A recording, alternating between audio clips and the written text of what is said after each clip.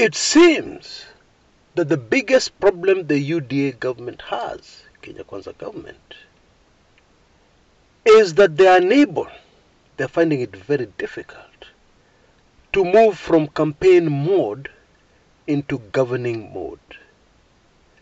The best recent example of that is when Deputy President Rigathi Gachagua told a radio station that Kenya is so broke, there are no funds, and it is so serious that there isn't enough foreign currency at the central bank to enable the country to import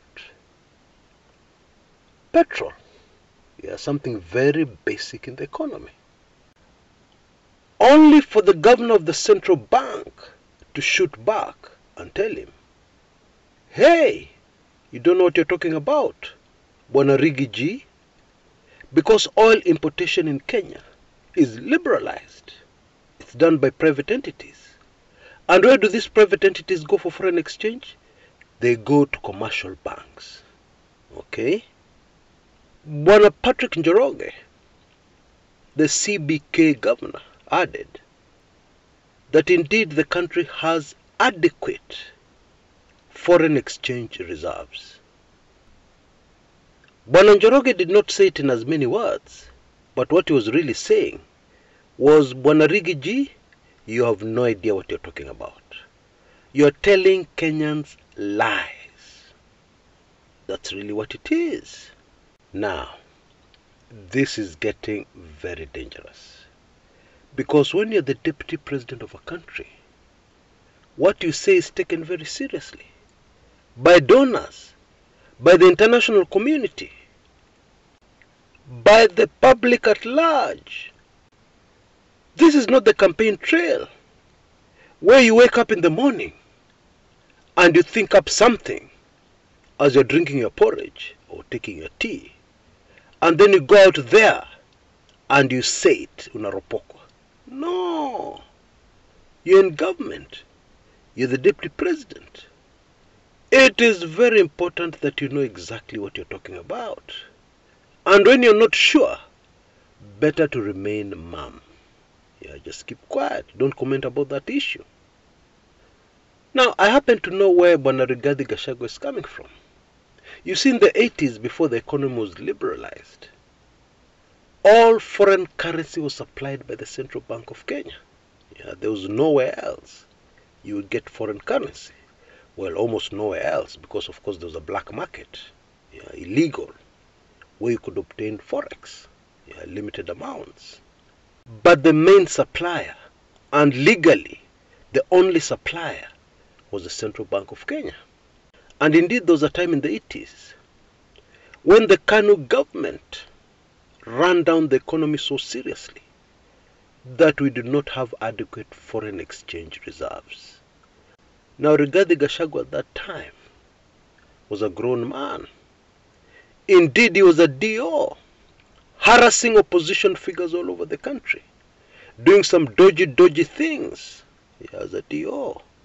So he saw this, and it stuck in his mind.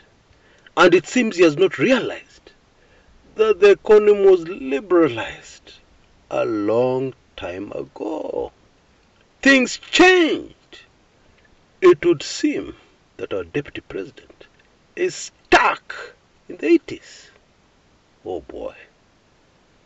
Folks, we have a problem here, a very serious one.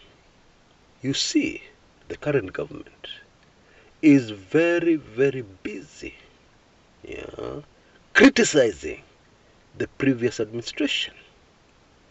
But then how will that help Kenyans? How? Because whatever the previous administration did, it's not important now. What is important is to solve the very urgent problems on the table. Yeah, because Kenyans are suffering. Bottom line, this government needs to realize that campaigns are over. Can I repeat that? Please, Kenya Kwanza government, campaigns are over. Now it is time for you to govern, yeah, and transform the country as you promised. You know, what is being done by bigwigs within the government will never work. In fact, it will work against them. It is like a man who gets a new wife, and because walikosana with the previous wife, they had a bitter misunderstanding. When he gets his brand new wife, he's always busy complaining about the past. His new wife asks, "What is wrong with these curtains in the house? They are torn." And he responds, "It is that woman who used to be here. She really just used to mess up everything." And of course that is not factual. His wife was not working. She was a housewife. And depended on him to generate the finances, the money, to buy new curtains or to repair old ones. But this man is so busy blaming his ex-wife. There's no sugar in the house. Oh, it is the ex-wife. She was poor at budgeting. And then, hata kwa maneno ya kitanda, when he fails to perform his duties as a husband, oh, it is my ex-wife. Sijui alinifanya nini, sijui aliniroga, sijui alinifanya nini. I am telling you, there are not many wives who can persevere a situation like that. Because this man should just stop complaining and move on. It is not a good idea to bring in the bitterness he had with his ex-wife into this new marriage.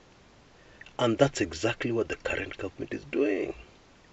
They can talk about nothing else. Oh, Uhuru Kenyatta this, oh, Uhuru Kenyatta that, oh, the handshake this, oh, that, oh boy. Oh, the coffers were empty, there's no money at treasury. This guy stole everything. The handshake stole everything. Uhuru Kenyatta stole everything. Oh, the Kenyatta family this, oh, the dynasties. Oh boy, oh boy, oh boy. Stop! Please stop. Wake up and start governing. Aye? You know, it is very easy when you're in a powerful position to make yourself a laughing stock. Let me give you a recent example.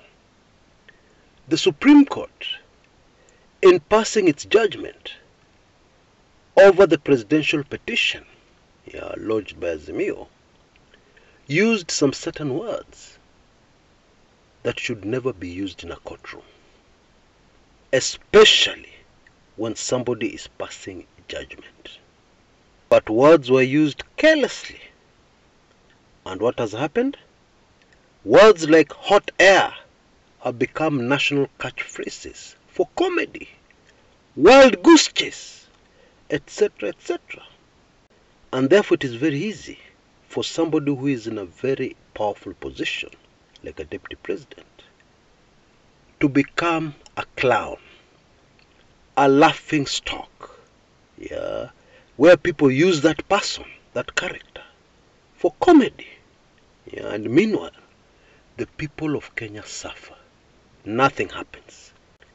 It is just talk, talk, talk, or the previous government. I think we're in very serious trouble. And let's not even talk about what those Mzungus out there looking at us are thinking. They're wondering, what's wrong with these Kenyans?